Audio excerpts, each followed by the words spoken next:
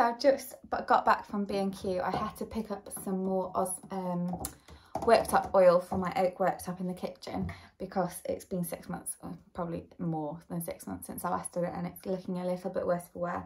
So I bought that and a new cloth from B&Q, and then I went to Boots to do my holiday shopping because next Tuesday I go on holiday, which is very, very exciting. And I can't quite believe I just spent £100 on like cosmetics and toiletries and stuff. But anywho, I needed a couple new bubbles because my ones for work are looking a little bit worse for wear. So I bought a couple of bubbles, and then I bought some shampoo and conditioner for home. So technically those two aren't involved in like the holiday thing.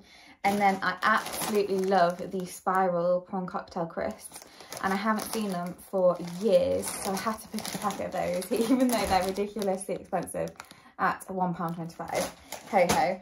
And then because obviously I hadn't had dessert after I had lunch because I went out, I was feeling like I needed chocolate, which I definitely do not, but I've got a big bar of caramel chocolate, so that will be for later. I need to put it in the fridge actually because it's nearly melted.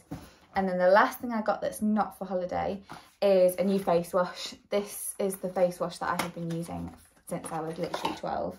I swear by it, but this is the one that is the normal size because they didn't have a travel size, so I've had to try a different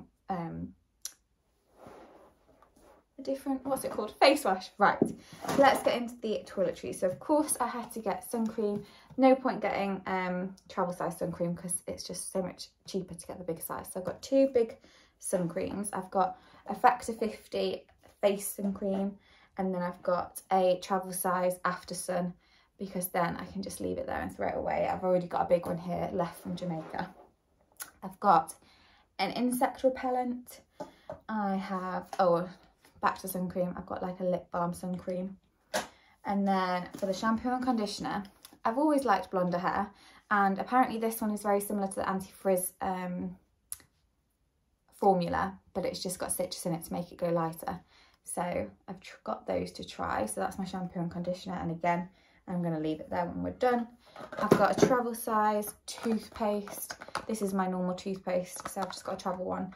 I usually keep a travel one on hand because obviously you don't use the whole thing in a week or 2 weeks, but there's literally about 2 days left, so I'm going to be swapping it for this one, and then I'll take that one when I do like a little overnight thing. I always take paracetamol on holiday. I just got the cheap one, so it's like 50p each.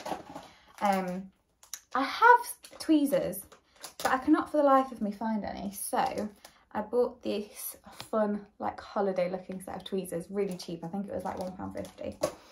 And then I got a travel deodorant. I usually use wild deodorant, but I found when I was in Jamaica that it melted because it's like a bar. So I thought I'd get this one. It was only, I think it was £2.50, and I'm just going to leave it there because I don't want it to melt.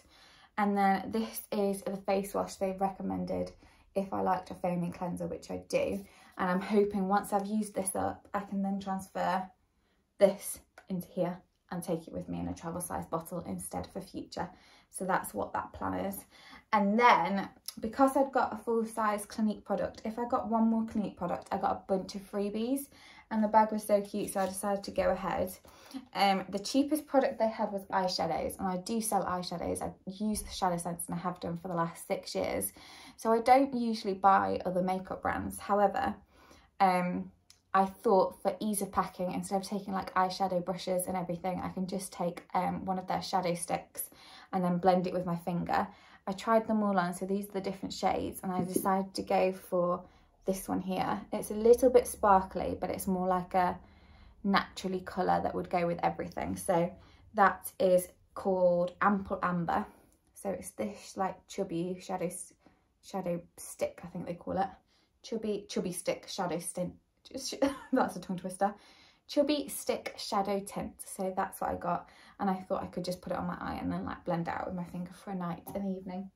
And the freebie was this cute little bag, which I absolutely adore. And then I wanted a travel size